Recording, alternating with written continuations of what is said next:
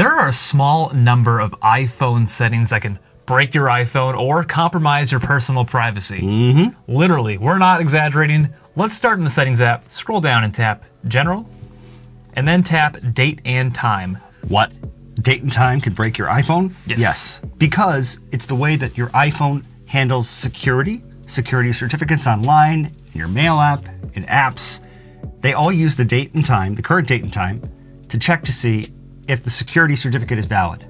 If it's valid, it works. If it's not valid, it just doesn't work. And it won't even tell you why. So it's really important to have this set up correctly. Yeah, so just leave that set automatically switch turned on. That's it, that's all you have to do. When you turn the switch off, as you just said, a lot of different things can break and you get no notification. No notification. It's not like it's, oh, you have the wrong time set because the phone doesn't know. Yep. You're in charge of what time it is on your phone. If you like that tip, please give this video a thumbs up. It really helps us out. Small act of kindness goes a long way. Next, let's talk about prevent cross-site tracking. I'm gonna tap back to General, back to Settings, scroll down, and tap on Safari. Gonna come down here to prevent cross-site tracking. Why should we never turn this one off? Cross-site tracking means that when you're on a website in Safari, if you go to a different website, that first website can track you across all the other websites. So usually these websites have a tracking pixel. Google does it, Facebook does it, we do it, everybody does it. Everybody does it. Yeah, but if you don't want that to happen, if you don't want to see ads for Airbnb on CNN or vice versa, turn this off. If you like these two tips, please subscribe to this channel. Yeah, we're trying to get to 1 million subscribers before the end of the year, which was David's goal. Yeah, let's do it. Yeah, I think we could do it. I think so. With your help, we can do it. We need your help. Let's go back to the main page of the Settings app again. Let's tap on Mail next, and a new iOS 15 setting here, Privacy Protection. Tap on that. Protect mail activity, leave this switch on. Yep. Remember we talked about tracking pixels like 30 seconds ago?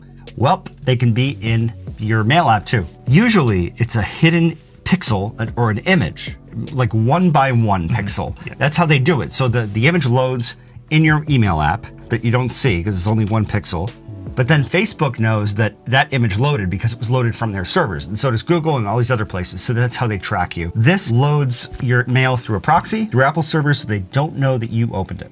Especially if you sign up for an email list and maybe they want to sell that email list to somebody else. And then all of a sudden, if they have all this information about you, you might start getting a ton of emails from places you've never heard of, places you never signed up for, and it just fills up your inbox with spam. I get a lot of emails. David seems to know where his emails come from. Yeah. But mine, I have no idea where they come from. I get emails all the time from people.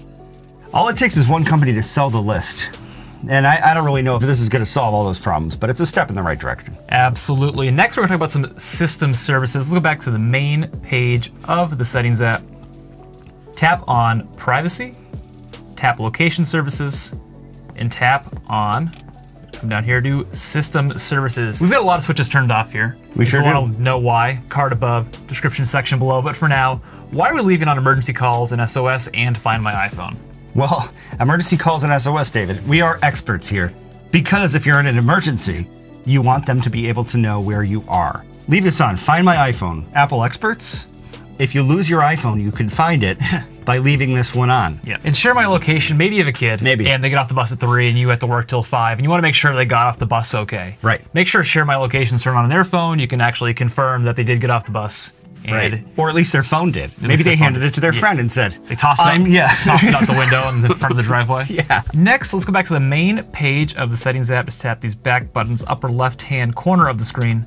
Scroll down and tap on Messages and come down here.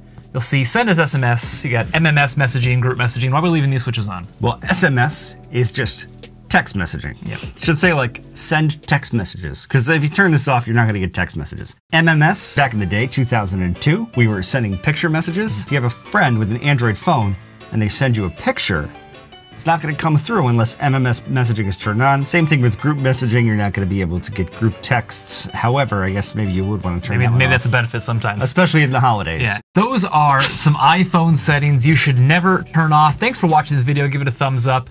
If you enjoyed, subscribe to this channel, join this channel. Yeah, because it helps us a lot. It helps to fund our videos, and because it helps you to stay in touch with us and to win free stuff as part of our Discord giveaways. Yes, a lot of great perks. Links in the description. Once again, thanks for watching.